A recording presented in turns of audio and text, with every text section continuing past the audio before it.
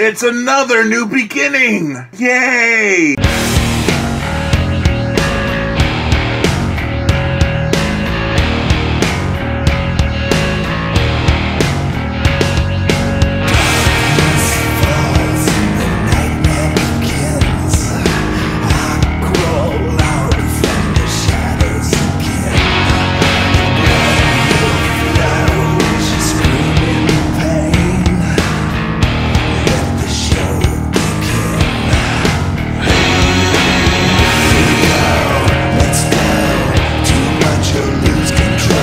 Leatherface. This is the umpteenth time this series has been rebooted or retold.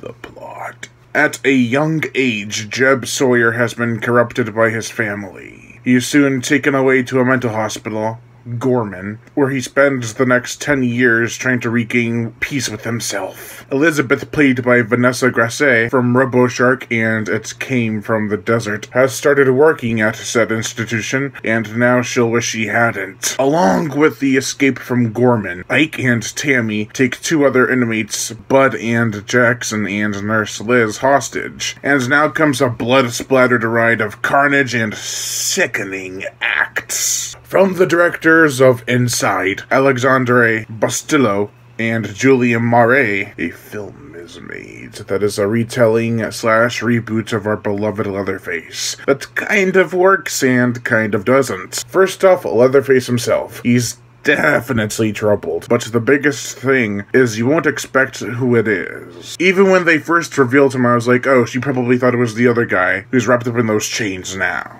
But nope! I won't spoil who it is, but I was surprised and slightly put off by it. Grasset herself, along with her character, goes through bloody hell. I kept thinking the whole time, if they killed her off, they'd have major freaking balls. Ike and Tammy are twisted with a capital T. They are monsters and are purposely killing people because they enjoy it. Let's start some shit up. Okay. Dare I say it, they are the most mentally unstable characters in the whole movie. Stephen Dorff plays the sheriff hell-bent on revenge. The Sawyers killed his daughter, and he just lost it. Speaking of the Sawyers, Lily Taylor from The Conjuring plays Verna Sawyer, and her mind is constantly made up. She cares dearly for her family and will do anything to keep them under her protection. She even marries a lawyer to try and get her son out of the asylum for the criminally insane. Dejan Angeloff plays Nubbins Sawyer, a relative of the hitchhiker from the original movie, and he is not given much to do, which is unfortunate because we don't get to see his full potential. The cinematography is breathtaking, especially for a low-budget DTV movie. There's nice rays of sun and moonlight that complement the dark scenery with a haunting touch. Okay, that's enough of that kind of stuff. Let us get to this movie's best aspect. The gore, the effects. When your directors direct a movie like Inside, which from what I've heard and seen clips of is insanely graphic, you're not expecting a hard PG-13 or soft R. This movie goes for the jugular and rips it the fuck out.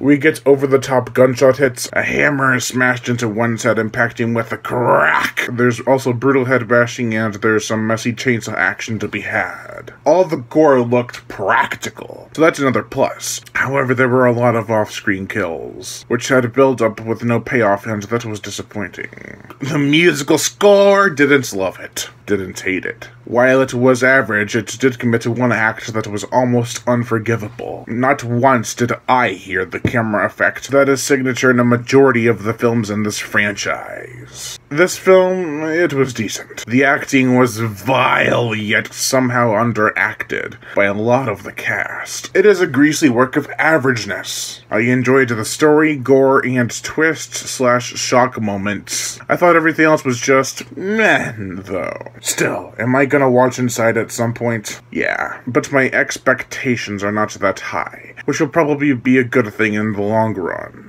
There should be a sequel to this because I think good things could come from it if they handle it the right way and don't blow everything over the top, like they did with Texas Chainsaw 3D, which I enjoyed that movie, but overall I give Leatherface a 2.5 out of 5. The whole hospital segment gave me flashbacks to Ron Turn 4 Bloody Beginnings and Rob Zombie's Halloween remake, which is not a bad thing. I am Brian Gatto, host of Horror Show Entertainment. Make sure to like my Facebook page in the description below and to leave comments and subscribe.